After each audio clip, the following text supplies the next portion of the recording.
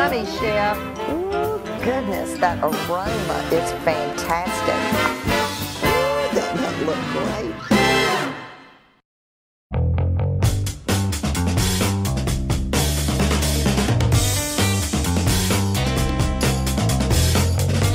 Hey everybody, I'm Vera Stewart and welcome to the Vera Show. I'm joining you today from the Hyde Park area of Tampa, Florida, and I'm in the gorgeous Epicurean Hotel.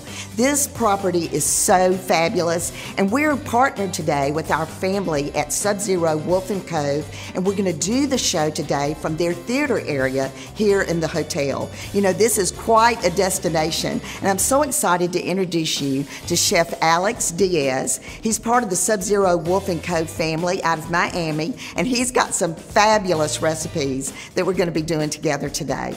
And in Vera's Corner, we're going to talk about preserving fruits and vegetables, which are all things that we're going to be using in these recipes today. So we've got quite a lot to do. Let's head into the theater area and meet Chef Alex.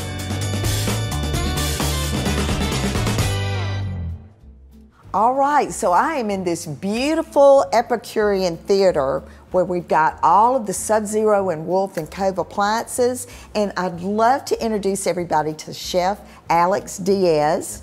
Welcome. Thank you. Thank you for having me. You know, I've enjoyed so much working with the chefs at Sub-Zero, Wolf & Cove, and certainly you have been so busy. The aromas in here are fantastic. Thank you. Chef Diaz brings a little bit of Florida flair to what we're going to be preparing today. That is correct. And so tell us about this first dish we're going to be making together. So the first dish is basically my take on a Miami flair for guava with crispy bacon and Gouda cheese sandwich. I went ahead and used a little bit of butter bread, and I softened some butter and spread it on it already, and I cooked the bacon already in convection roast, which convection roast is going to give you 90% of the use of convection and 10% of the broiler. Gosh, and it's just so crispy and nice. I know, right? And to do it without a whole lot of mess Exactly. also is wonderful. Simplicity can go very far away.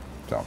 Okay, then right here, tell me a little bit about this. So you can definitely use guava jam. In this case, I'm utilizing guava paste. The reason why it's behind the texture. So what the time we're gonna take to basically just toast the bread, it's gonna give us enough time for it not to create a big mess or to go off from the sandwich itself, but just maintain it there. Oh, that flavor is so nice. Nice, we were right? talking earlier about sometimes Southerners, you know, we're going to throw figs into everything, but this is wonderful. You can pick it up in the international part of the grocery store or sometimes near the jellies and jams. Exactly, correct. Okay. And like just mentioned the figs. Figs is definitely a good addition to it. I love figs a lot, so that would be a good transition if you wanted to switch for another fruit as well. Well, this might be my new favorite sandwich. So let's get started. Okay. All right. So the first thing we're going to do is heat up the pan a little bit to a medium-low temperature, and we're going to start off by adding the components that are going to melt off to the sides, basically in the bread. Okay. So we're going to start by adding first the guava paste into it, and if you notice, I did slice it very thin.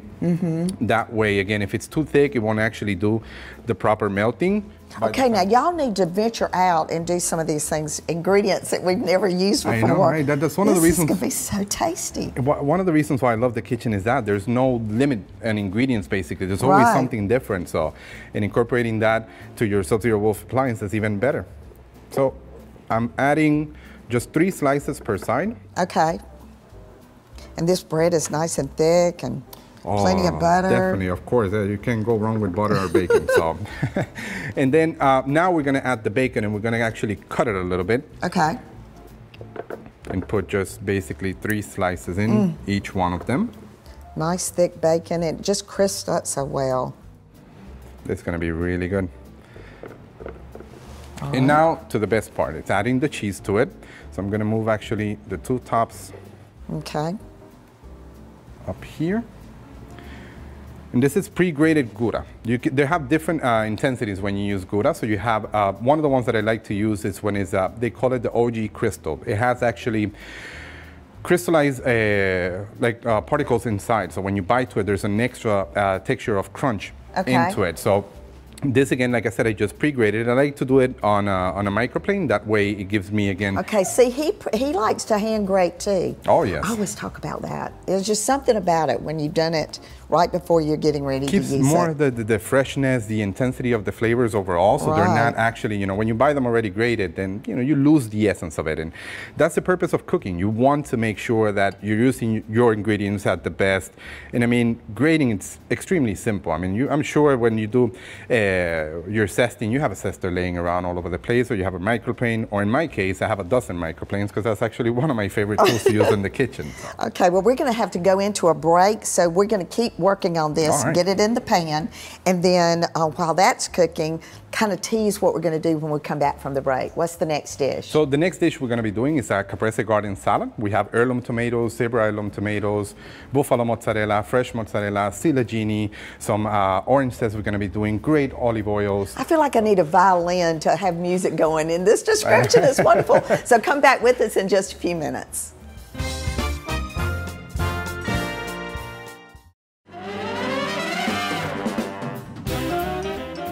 Welcome back, everybody, and if you're just joining us, I'm in Tampa, Florida at the Epicurean Hotel. We're in the theater area with Chef Alex Diaz out of Miami, the showroom down there with Sub-Zero, Wolf and Cove, and we are having an awesome time. Oh, yes, we got that sandwich finished during the break. Tell us a little bit about the brown butter and some of the things you did there. So after we browned the butter and I flipped that first initial part of it, I add a little small piece of butter at the end, and then I grab fresh thyme.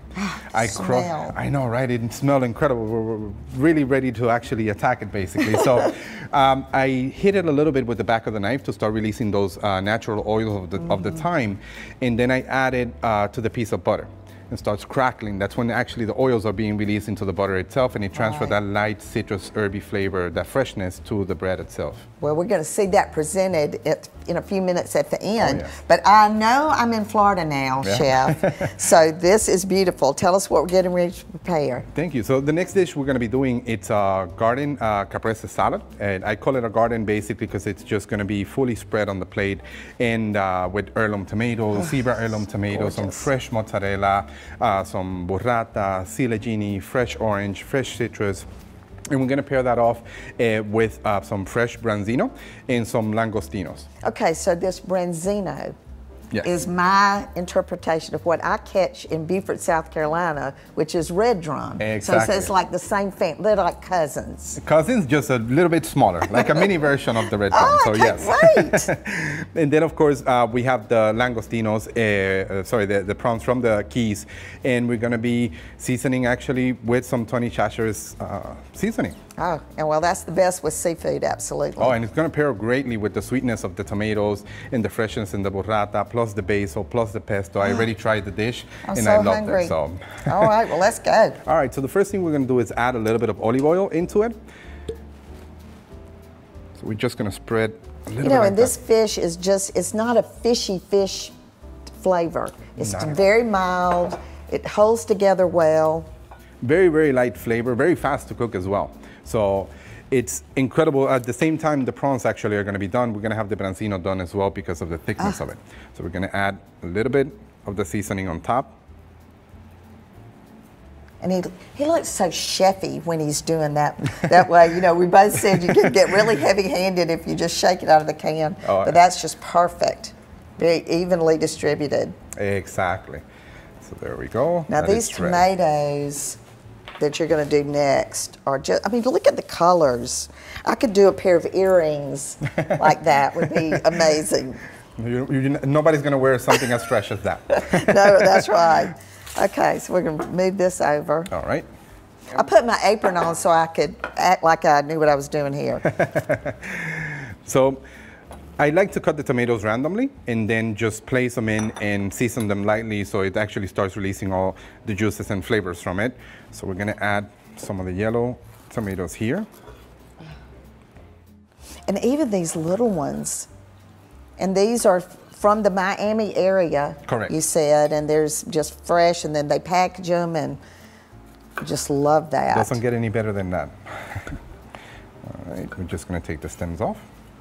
Okay. Now we're going to go to a little of the red one here. Oh, the red one is so pretty. I love using a lot of colors in food. You know, they say the first thing that makes you hungry, of course, is the visual. You know, and it's just one of the things I know for me growing up and eating tomatoes is just you can almost tell if it's going to be good the minute you slice it, that you see that firmness and there's no mealiness. I love it.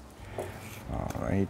So good thing about the salad as well, that I call it a garden, is that you can actually just cut it however you want. There's no specific shape or form. You just go basically on, basically just however the knife takes you. That is gorgeous. And I think that'll be great. And now we're gonna go to the little tomatoes now. Okay. And these are even nicer. You have like perfect yellows with that neon color on them. You have a little bit of the baby Camparis that I like to, like I said, you can see it's almost like pearls almost. It's beautiful. You know, and some of these ideas, and we'll talk a little bit about preserving some of this in Vera's Corner today, is just to give you interpretations of what to do differently with some ingredients that you use all the time. You know, heirloom tomatoes that can be made into a beautiful salad like this. And so we've got to move again into a quick break, but we'll keep working on this. And when we come back, what's the next dish we're going to prepare? The next dish, we're leaving the sweet to the end, so we're doing a slow roasted pear, boss pear, and then I'm going to use stracciatella cheese. Mix in with honey, vanilla, and brown sugar. Oh my goodness, well you got to come back. So let's keep working. I'll put my hands together and get this done. Vera's Corner is sponsored by TaxSlayer. It's your refund, go get it. You know, it's always fun to use your favorite fruits and vegetables when they're in season. But let me give you some tips today on how to preserve so you'll have them to use later. The first step to freezing fruits and vegetables is to buy them when they're ripe and fresh. If your town has a local farmer's market, try checking out the selection there first. To freeze individual berries or cut fruit, wash and dry the fruit well. Then place on a lined baking sheet with the pieces not touching. Freeze the pan, then transfer pieces to your storage vessel. For fruits that brown easily like peaches and apples, dip them in a solution of water and lemon juice before drying to keep them looking good after freezing. To freeze vegetables, the best method is to blanch and shock before freezing. To do this, prepare a large pot of boiling water and an ice bath with ice and water. Drop the vegetables into the boiling water a little at a time. Make sure the pot stays at a consistent boil. Depending on the type of vegetable, blanching times will vary. When the vegetables are ready, remove them from the water and put them in the ice bath to shock them, stopping the cooking process and keeping colors vibrant. Dry vegetables thoroughly before packing for freezing. A little work now will pay off when these foods are out of season.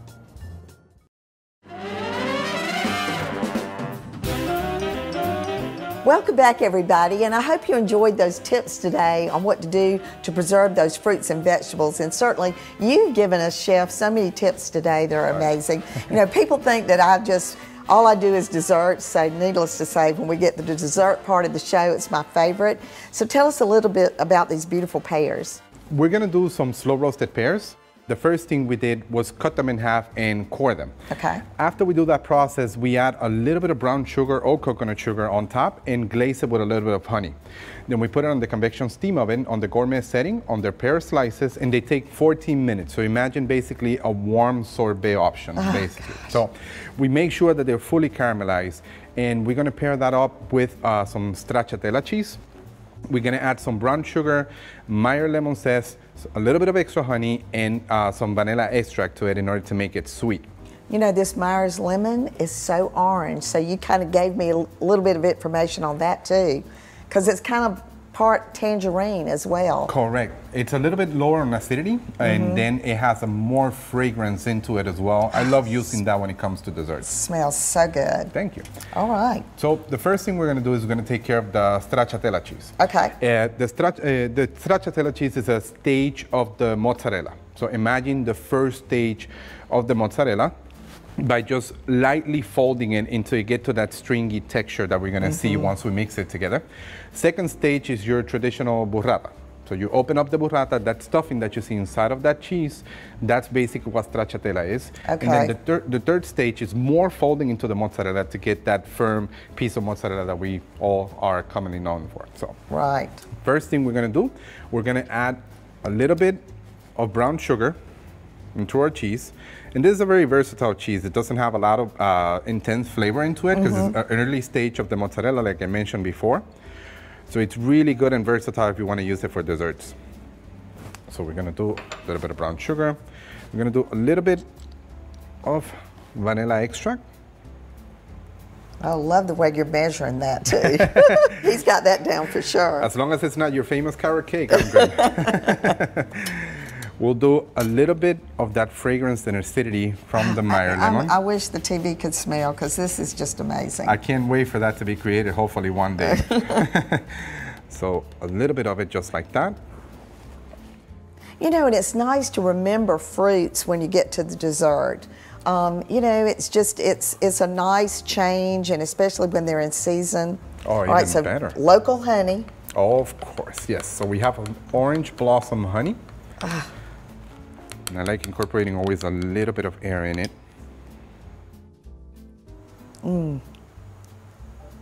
This is just going to be delicious. And I'm going to reserve a little bit for the end of it as well. Okay. One little tip, once I'm doing or mixing stracciatella, I like to use a fork, because like I said again, it's actually a little bit stringy. I thought that was there for me to eat this. Well, that's my secret, okay. But yes. All right. We just mix a little bit of it to make sure, like I said, that all the flavors get incorporated. So imagine if the cheese, I mean, it's traditionally a dessert, but let's say we want to actually do just a lighter dessert when it comes to that by just combining a little bit of flavors here and there. That's all basically you need. Okay.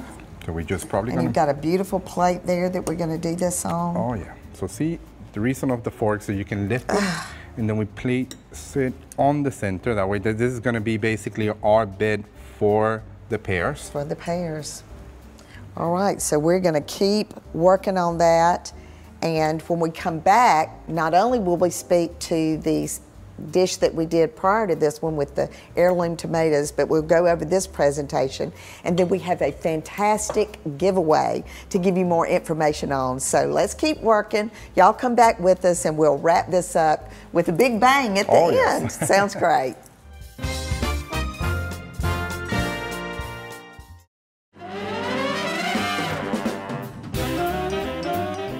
Okay, we've gotten pretty colorful today. Oh, yes. I am so excited about the way everything has turned out, and I know all of you have had the most wonderful time learning from Chef Alex Diaz today, and it's just been amazing. So why don't we walk back through, start with the sandwich with everything that we did today. All right, so we started by doing the sandwich in a little bit of butter and fresh thyme by searing it in a pan lightly. We added some grated Gouda cheese, some crispy bacon, and the guava that we spoke about.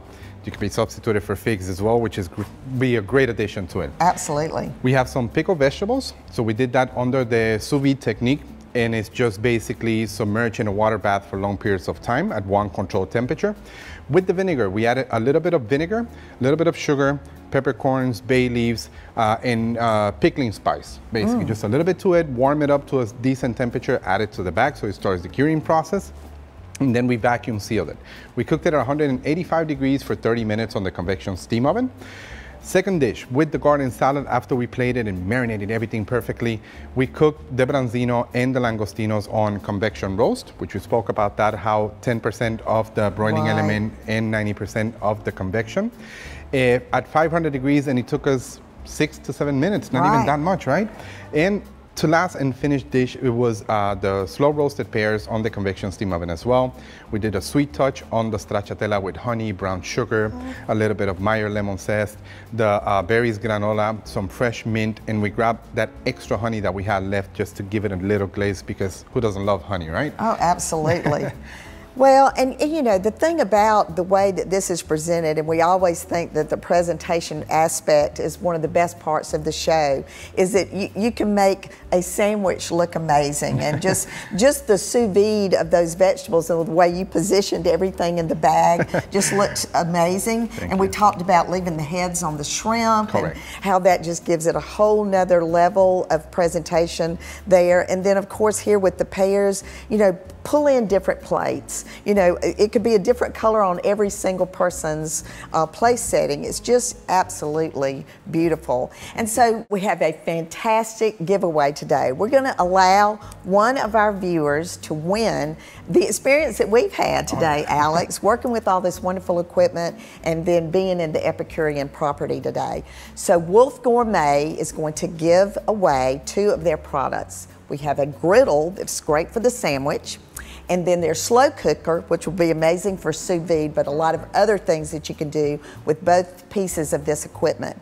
And then the Epicurean property is going to let some lucky winner experience overnight in this property, either in Tampa or in their brand new Atlanta location, and enjoy dinner there in their restaurant that's on property. So what we want you to do is go to all of our social media platforms. We'll give you all the directions of what we want you to do to enter the contest, and then there's going to be a lucky winner to enjoy all of this. So I certainly want to thank Sub-Zero Wolf & Co. for the opportunity to be part of this today, for allowing you to come be with me, Alex. I've just enjoyed this opportunity. You did an amazing job. Thank you. And for all of you, no matter what you do, do it in good taste. I hope you'll come back and join us again next week.